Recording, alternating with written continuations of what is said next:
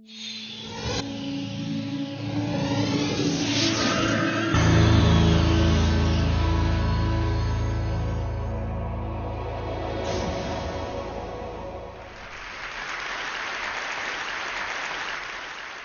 an ecologist, mostly a coral reef ecologist. I started out in Chesapeake Bay and went diving in the winter and became a tropical ecologist overnight. And it was really a lot of fun for about 10 years. I mean, somebody pays you to go around and travel and look at some of the most beautiful places on the planet, and that was what I did. And I ended up in Jamaica, in the West Indies, where the coral reefs were really among the most extraordinary structurally that I ever saw in my life. And this picture here, it's really interesting. It shows two things. First of all, it's in black and white because the water was so clear and you could see so far, and film was so slow in the 1960s and early 70s. You took pictures in black and white. The other thing it shows you is that although there's this beautiful forest of coral, there are no fish in that picture. Those reefs at Discovery Bay, Jamaica, were the most studied coral reefs in the world for 20 years. We were the best and the brightest. People came to study our reefs from Australia, which is sort of funny because now we go to theirs. And the view of scientists about how coral reefs work, how they ought to be, was based on these reefs without any fish. Then in 1980, there was a hurricane, Hurricane Allen. I put half the lab up in my house. The wind blew very strong. The waves were 25 to 50 feet high, and the reefs disappeared and new islands formed, and we thought, well, we're real smart. We know that hurricanes have always happened in the past. And we published a paper in Science, the first time that anybody ever described the destruction on a coral reef by a major hurricane, and we predicted what would happen, and we got it all wrong.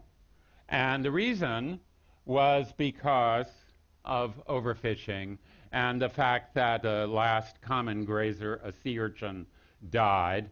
And within a few months of after that sea urchin dying, the seaweed started to grow, and that is the same reef. And that's the same reef 15 years ago. That's the same reef today. The coral reefs of the north coast of Jamaica have a few percent live coral cover and a lot of seaweed and slime, and that's more or less the story of the coral reefs of the Caribbean and increasingly, tragically, the coral reefs worldwide. Now, that's my little depressing story. All of us in our 60s and 70s have comparable depressing stories. There are tens of thousands of those stories out there, and it's really hard to conjure up much of a sense of well-being because it just keeps getting worse. And the reason it keeps getting worse is that after a natural catastrophe, like a hurricane, it used to be that there was some kind of successional sequence of recovery. But what's going on now is that overfishing and pollution and climate change are all interacting in a way that prevents that. And so I'm going to sort of go through and talk about those three kinds of things. We hear a lot about the collapse of cod. It's difficult to imagine that two, or some historians would say 3 world wars were fought during the colonial era for the control of cod. Cod fed most of the people of Western Europe. It fed the slaves brought to the Antilles. The song Jamaica Farewell, Aki Rice Salt Fish Are Nice, is an emblem of the importance of salt cod from northeastern Canada. It all collapsed in the 80s and the 90s. 35,000 people lost their jobs.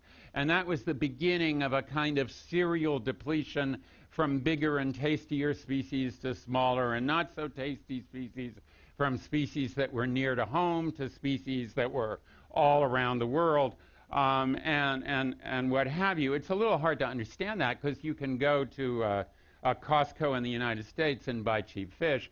You ought to read the label to find out where it came from, but it's still cheap, and everybody thinks it's okay. And it's hard to communicate this. And so one way that I think is really interesting is to talk about sport fish, because people like to go out and catch fish. It's one of those things. This picture here shows the trophy fish, the biggest fish caught by people who pay a lot of money to get on a boat, go to a place off of Key West in Florida, drink a lot of beer, throw a lot of hooks and lines into the water, come back with the biggest and the best fish, and the champion trophy fish are put on this board where people take a picture, and this guy is obviously really excited about that fish. Well, that's what it's like now, but this is what it was like in the 1950s, from the same boat, in the same place, on the same board, on the same dock, and the trophy fish were so big that you couldn't put any of those small fish up on it.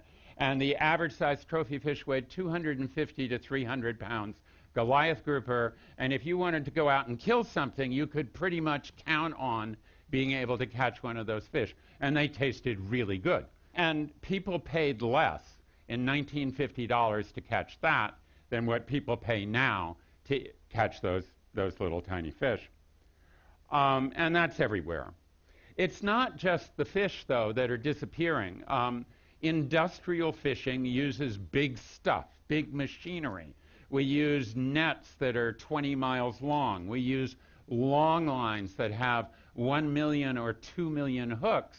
And we trawl, which means to take something the size of a tractor-trailer truck that weighs thousands and thousands of pounds, put it on a big chain, and drag it across the seafloor to stir up the bottom and catch the fish.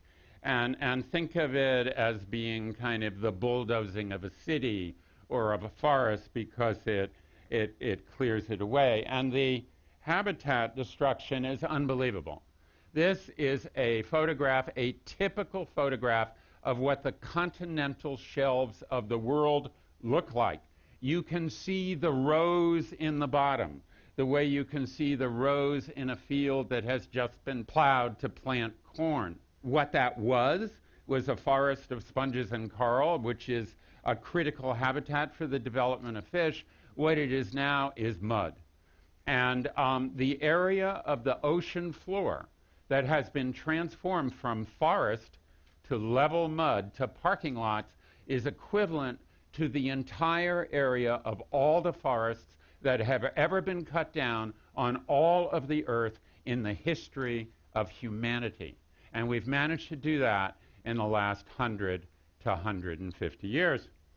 We tend to think of oil spills and mercury, and we hear a lot about plastic these days, and all that stuff is really disgusting. But what's really insidious is the biological pollution that happens because of the magnitude of the shifts that it causes to entire ecosystems. And I'm going to just talk very briefly about two kinds of biological pollution. One is introduced species, and the other is what comes from nutrients. So this is the infamous Caulerpa taxifolia, the so-called killer algae. A book was written about it. It's a bit of an embarrassment. It was accidentally released from the aquarium in Monaco. It was bred to be cold tolerant, to have in people's aquaria. It's very pretty, and it has rapidly started to overgrow the once very rich biodiversity of the northwestern Mediterranean.